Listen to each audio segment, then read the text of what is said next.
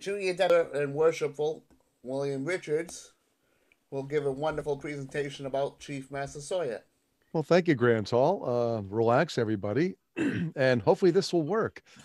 Um, I really like Brother Charlie's suggestion to call his potential new forest the Lost Cities, because there's an interesting history there, some great stories, and it the forest itself tells a story based on just its name.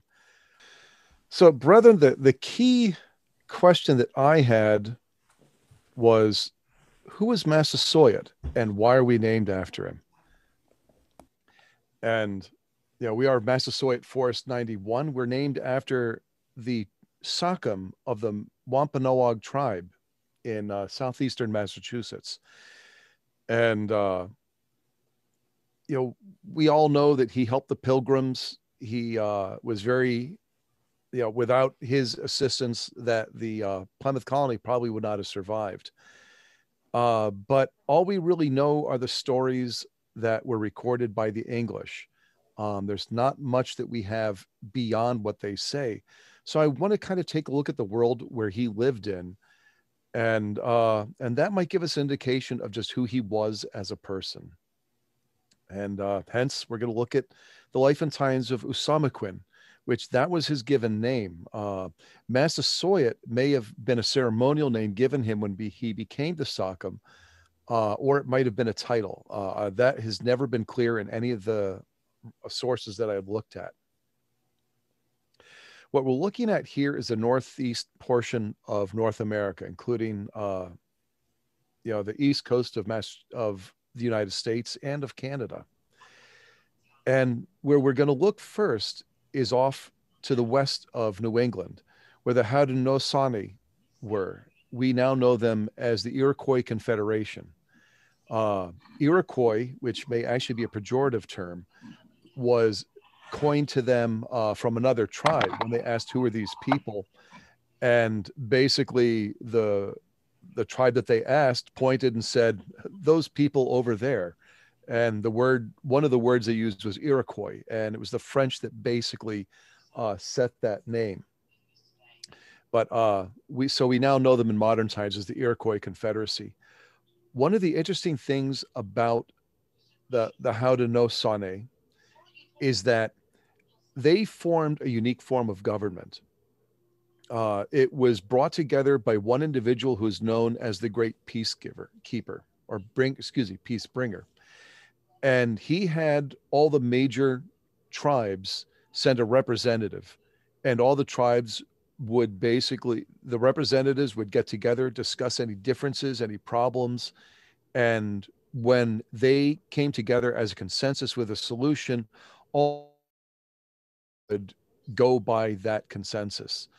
Uh, what's important about this is what the United States government is based on, the House of Representatives, 100% based on how the Iroquois Confederacy worked.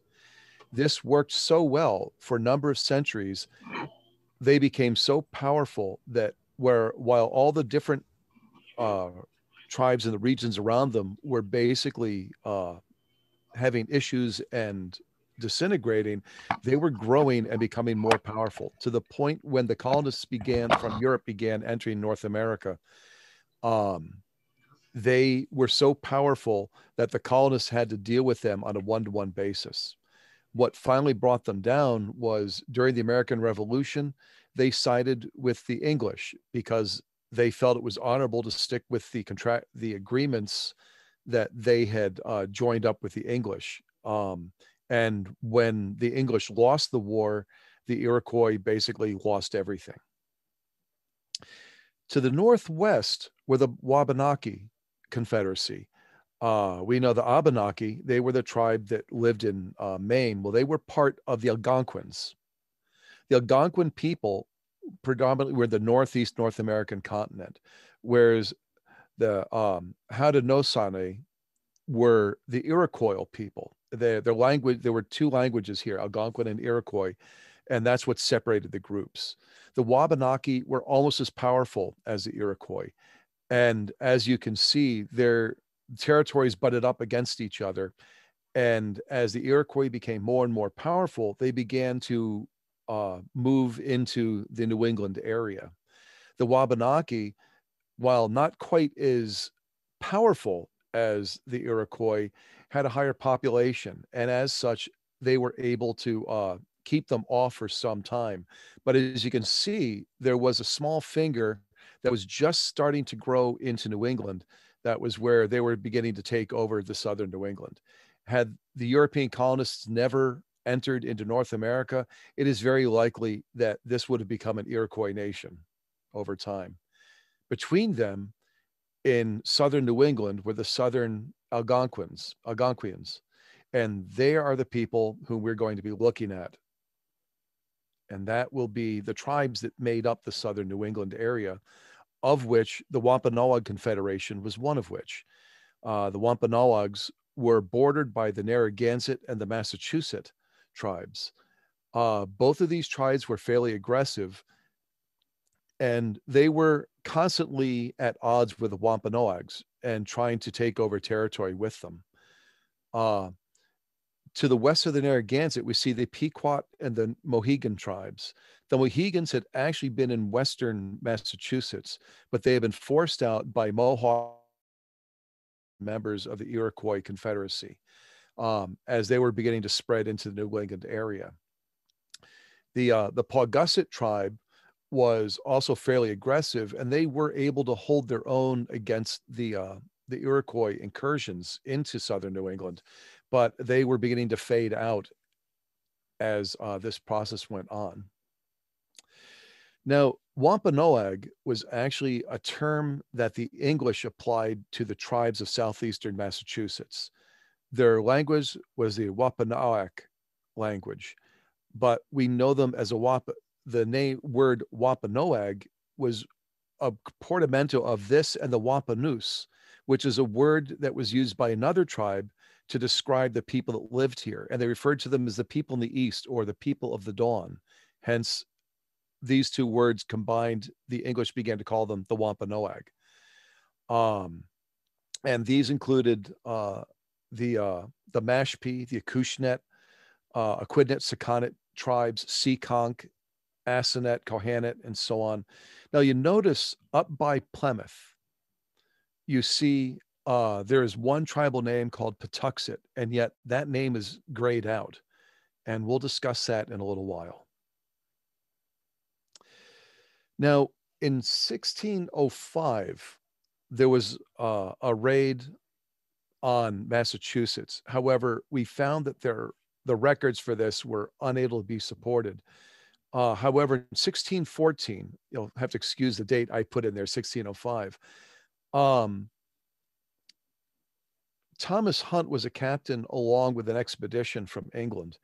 And he was left behind briefly that he was going to load up a ship with fish and a few other provisions before leaving New England. And he sailed to a village called Patuxet, where he convinced 20 men from that village to board his ship with a promise that they were going to do trade. And once he had them on the ship, he raised anchor and sailed away with them on board and headed for Europe, basically tricking them. And he sailed with them over across the sea, where he sold them into slavery in Spain. Tisquantum was one of these men, and he was rescued along with a few others by Spanish monks.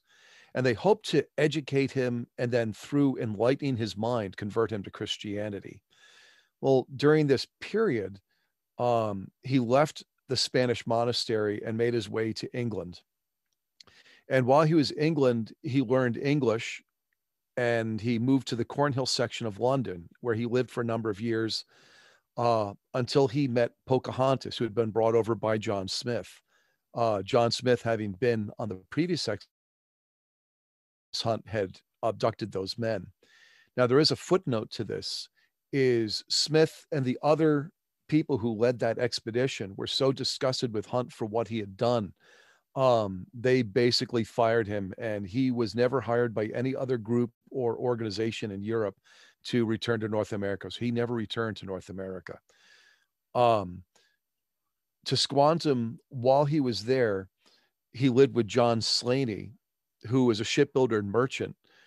And Slaney, having gotten to know Tisquantum, decided he wanted to try his luck with the New World and trying some trade there. And he at Tisquantum left for a colony that was in Newfoundland. While they were there, Tisquantum befriended one of the colonists named Thomas Dermer, and he convinced him that because he lived in the southern portions of New England, that if they went there, he might be able to mediate between the two, Dermer and the tribes there, and open up some trade. So they sailed off in 1619. And thus, after about 5 or 6 years, Tisquantum was finally able to return to his home. But there's a caveat to this. This brings us into the territory of Massasoit. His given name was Ousamequin. And as I said earlier, Massasoit may have been a title or ceremonial name given him when he became Sachem. Among many of the Native American tribes, when a child was born, they were given a name. And then when they came of age, they were given a new name to replace their childhood name. So during each stage of their life, through childhood, manhood, and so on, they would receive a new name by which they identified themselves.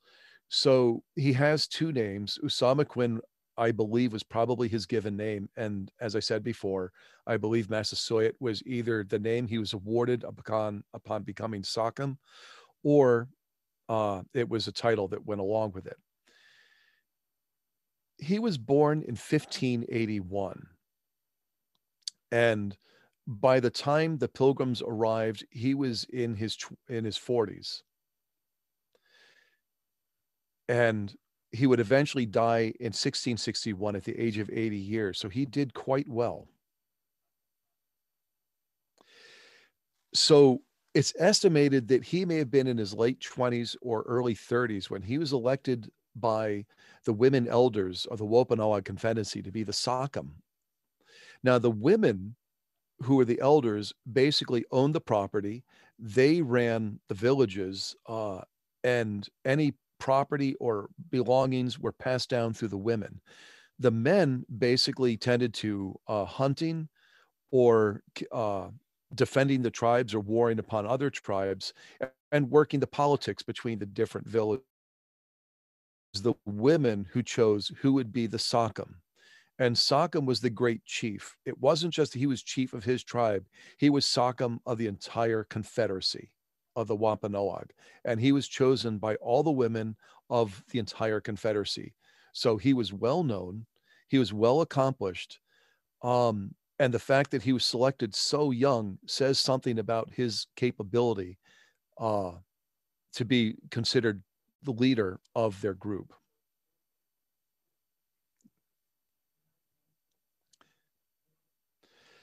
Now, as I said before, there was friction between the Narragansett, the Massachusetts, and the Wampanoag tribes. And Massasoit was considered a man of peace. He tried to avoid violence and bloodshed at every possible turn. He relied on diplomacy and sometimes on playing one against the other in order to avoid any warfare between the tribes. And considering what was going on around them at the time, the pressure from the Iroquois to the west, forcing the tribes running to the east, the friction between the Iroquois and the Algonquins to the north, and he was able to keep the Wampanoag tribes fairly safe through this whole process, through his entire lifetime, says a great deal about what he was able to accomplish.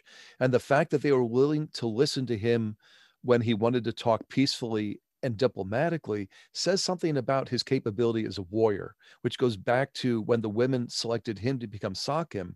One of the qualifications was you had to be a very good warrior, very strong warrior. And that says something about him as a person.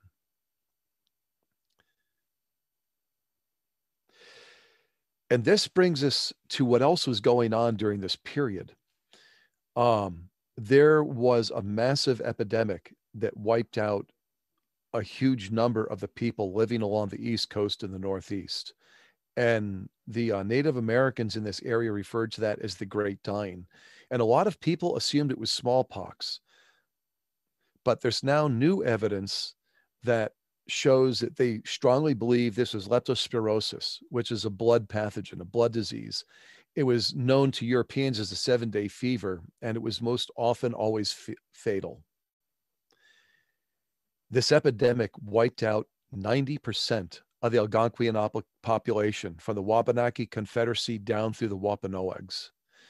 And the only way I can describe this is with the current time with us under this pandemic, if you drove up to Boston, perhaps at maybe 5 o'clock in the morning on a Sunday, and you notice how there's no traffic compared to maybe Friday driving home during the middle of rush hour, this should give you an idea of what it's like to lose 90% of the living population.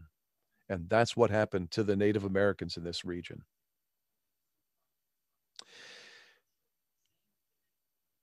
When Tisquantum sailed south with his friend from the Newfoundland colony, they sailed to Patuxet. And when they arrived, his entire village was wiped out. He was the sole survivor of his people. And this is why in 1619, they just could not have timed that worse. He had nowhere else to turn, so Tisquantum made his way to the Pokanoket village, and that's Massasoit's village where he presided. By 1620, with so many people dead from the epidemic, the Narragansetts began to really press on the Wampanoags. And at the same time, that's when the Pilgrims landed in Plymouth. Now, we have to consider who the Pilgrims were when they came here. We talk about them as being the founding fathers of our country. As a child, I learned that when they arrived in North America, it was virgin wilderness. There was nobody here, and they just took it over. The truth could not have been further from what we were told. The Pilgrims were basically the Al-Qaeda of their day. They tried to blow up the Parliament in England. They actually overthrew temporarily the monarchy of England. They were thrown out of every country in Europe. Nobody wanted them. And finally, to get away from all this persecution, they offered they would leave Europe and head for the New World, which the old world was more than happy to see them go. When they arrived in Massachusetts, which was not where they were supposed to be, what they found were abandoned habitations and the skeletons of the people who had died laying all around. And instead of mourning all these deaths, what had happened to all these people, they thanked God and said, look at that. You cleared out all these primitive vermin and you left all these empty villages for us to occupy and these fresh fields ready to farm. And that's who the Pilgrims were. Massasoit. Now, during all this period, again, history tells us the Pilgrims were the first to land, but they were not. For the previous century, the French had been hunting furs up in Canada. The Portuguese were fishing right off the coast of Massachusetts. The Native Americans had an enormous amount of contact with the European people. And that's where the epidemic started from. They basically brought it here. There were a number of epidemics that hit the Native Americans here, but it was that the 7-day fever that really did them in. So when the Pilgrims arrived, the people, the different villages around ran to Massasoit and let him know what had happened. He sent a warrior named Samoset to greet them. And now they knew about the Native Americans and they knew what to expect, particularly that because an English captain a number of years before had slaughtered a number of warriors, rather than being friendly, now the Native Americans are being very antagonistic towards anyone showing up on the shores. So Massasoit said Samoset, and instead of being threatened, Samoset walked into the village and asked them for some beer. For Samoset had had a similar experience to Tisquantum. He had been captured by the English, brought into slavery, but was later released and came back. So he knew a little bit of English, but he had not been among the English long enough to really have a good command of the language. However, to Squantum, who had been living in the village, uh, he knew a number of languages. He was well educated, potentially better educated than a lot of the colonists. And he came with Samoset at a later visitation and was far better able to communicate with the pilgrims. He taught them how to plant food, how to fertilize the ground, and help them survive.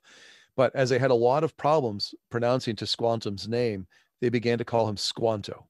So if you've ever wondered where that name Squanto came from, that was it.